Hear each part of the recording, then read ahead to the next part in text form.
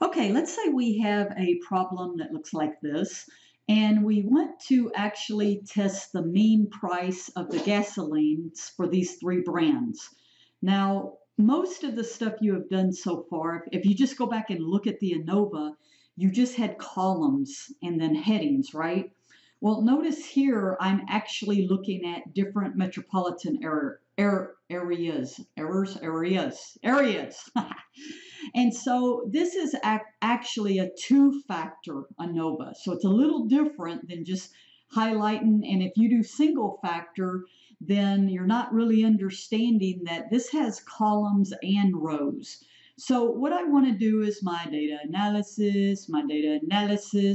I want to do two-factor without replication because I'm not replicating doing shell, 3-4 times or whatever. I'm just looking at shell for Akron, Ohio, BP for Akron, Ohio, and so on. So two-factor without replication. I select my data, all my data.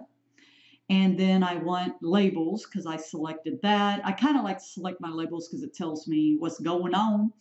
And then where do I want to output? I don't know, right there's probably good enough. And okay.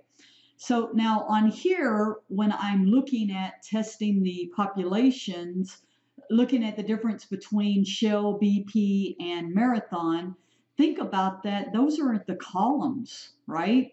And so what I'm looking at for my test statistic is going to be the 6.08, and then my p-value, the 0.09 and 0.009 rounded. And if this is at a 0.05, I'm definitely going to reject. There is sufficient evidence to conclude that there is a significant difference in the mean price based on these three brands. So just try to get where you recognize, otherwise you're just kind of doing the same thing and you don't really know why you're doing it, right? That you recognize that if you have if they only give me columns here, then I could have used the single factor, kind of like that other example with the machines. Well, now in this case, this is two factors based on the type of gasoline and then the location.